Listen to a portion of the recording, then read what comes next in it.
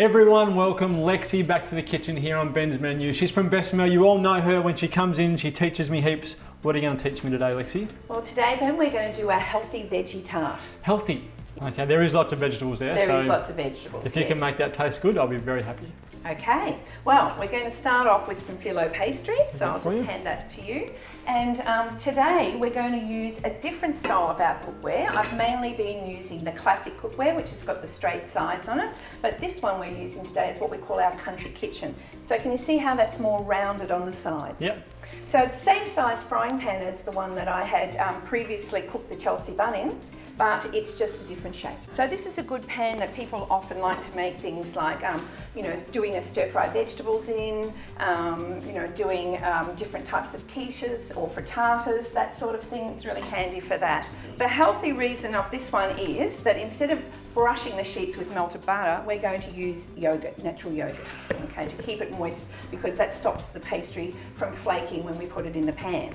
So while I'm doing that, we need to beat up our eggs. Done. So if you'd like to do that while I'm basting this, I'm doing a paint job.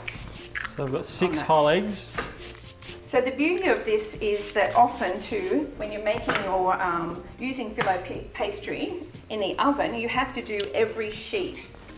But in your Bessemer, even when you aren't making a healthy one and you want to use the butter, and I'm using Filo, I often just butter out the base of the pan, and that's all I use. That's it. So we're just going to pop. I'm whisking these? Yes, please. Yep. We're just going to pop this in different directions. I'm making a bit of a, getting this a bit stuck. So in with our eggs, Lexi, what else? Okay, so in with the eggs, we're going to put the ricotta. So then you just add the curry powder into that mixture, please, Ben. Yep. So we've almost got our layers. So once we've done that, then we're just going to add all our vegetables. So we can just tip in these. So we've got some grated zucchini. So we try to use 3 different sorts of vegetables, so you can change this to something else if you don't like these ones that we're using today. But these ones do tend to mix well together. And some corn that we'll put in, and the onion. Okay, so we've just stirred that through, and now we're just going to pour that mixture over the top. There you go, Lexi. Scrape that out for you. You need every little drop. Thank you. You're welcome. And then we just spread that around so that everything gets soaked in. And yes, then we're just going to put a lovely little bit of parmesan cheese on. There's no such thing as too much parmesan cheese on me. Smells beautiful. Done. Wonderful. So then we're just going to bring up our little sides of the pastry and just roll it down into the pan. Now the only difference is when you're doing your Filo in your Bessemer, in the oven, the whole part of this would go brown, but remember what we've talked about before, where the food touches the side of the pan, that's how it browns. So we will get this not quite so golden on the folded bits, but all around the sides and on the bottom will be that way. So if you wanted to, you could pop on the grill. Yep. And just slide it under the grill and give it that brown effect. So I'm just going to brush a little bit of the yogurt just around, just so that these don't dry up too much on the sides. So that's basically it that we have to do.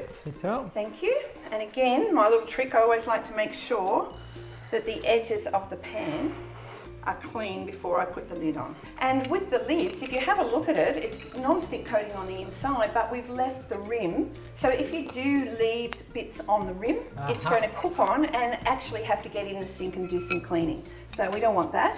So if you wipe it off, nothing's going to stick. Saving yourself some cleaning. Saving yourself some cleaning. So this is a dish that we would normally do in the oven.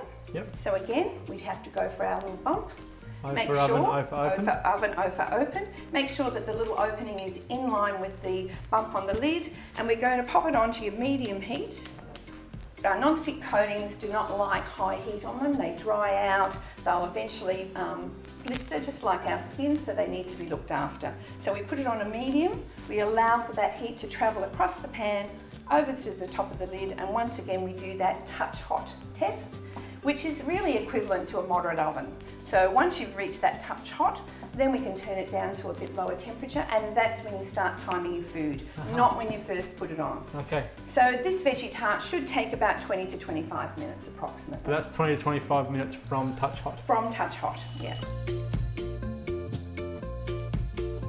Now there was a little trick to finish that off, Lexi. What did you do? Okay, so what we did then, we just slid it out of the pan, just popping your spatula underneath, guide it out, pop it on a plate, and just give it a quick zap under the grill to get that lovely golden brown look on the top. It's hard to believe that's healthy. I know, and it tastes good.